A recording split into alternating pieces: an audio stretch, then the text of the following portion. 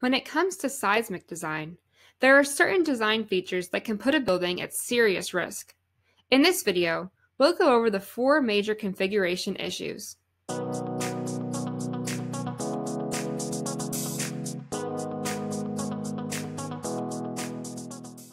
So there are 4 major configuration issues in building design that can put the structure at risk during any seismic activity.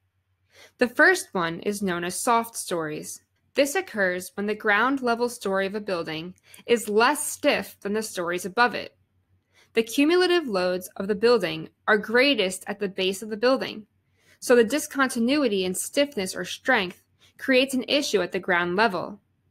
The stress of the loads will concentrate at that point where the ground story and the second story meet, making any drift or distortion occur right there, which then leads to collapse. There are 3 major types of soft story situations. The first is the flexible first floor. This often occurs when the first floor ceiling height is way taller than the ceiling heights of the stories above it. Think of a big commercial office building or hotel lobby. The ceiling heights are usually taller and more grand, right? Well, unless that's carefully accounted for with additional structure, it can create a soft story. The second type of soft story is the indirect load path.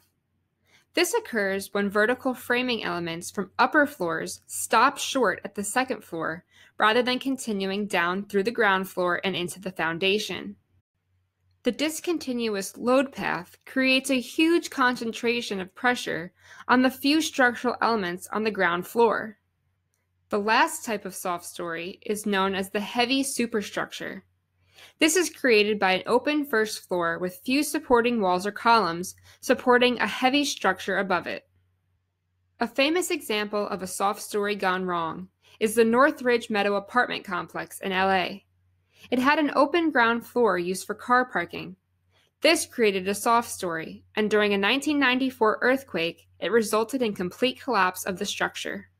The best solution to soft stories is to avoid any structural discontinuities that will create indirect load paths and add additional bracing or columns to open and taller first stories.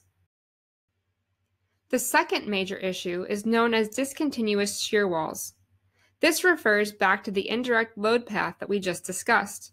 The purpose of a shear wall is to collect diaphragm loads at each floor and bring them directly down to the foundation of the structure. If a building is made with shear walls that end at the second story, without continuing down to the foundation, it can result in serious overstressing and lead to collapse. A great example of this was Olive View Hospital in San Fernando, California. It was constructed with discontinuous shear walls and suffered major destruction in a 1971 earthquake.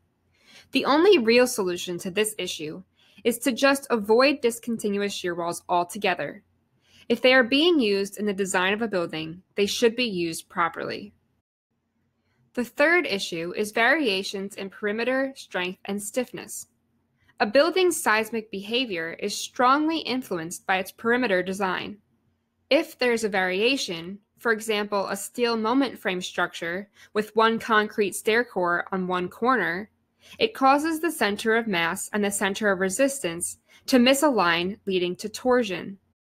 This is also why we often see elevator and stair cores located at the center of a large building, so that the center of mass and the center of resistance are aligned.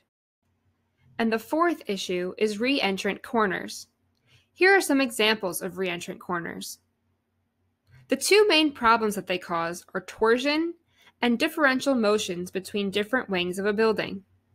So, for example, in an L-shaped building, Wing 1 may move in this direction, while Wing 2 will move in the other direction. Some solutions to the reentrant corner issue include using splayed corners, adding stiff resistance elements to the corner, or actually separating the building into simpler shapes so that each entity can easily resist vertical and lateral forces on its own. So, there you have it, 4 major configuration conditions in building design. You can find a cheat sheet on everything we covered in this video on our website. Just click the link in the description below. And don't forget to give this video a thumbs up and subscribe so you don't miss new videos. See you next time. If you want to see more ARE study help, practice questions, explanations, and tips for aspiring architects, be sure to subscribe to our channel. And check out our website, linked in the description below. You'll find full-length practice exams, our blog for aspiring architects, and our free ARE playbook.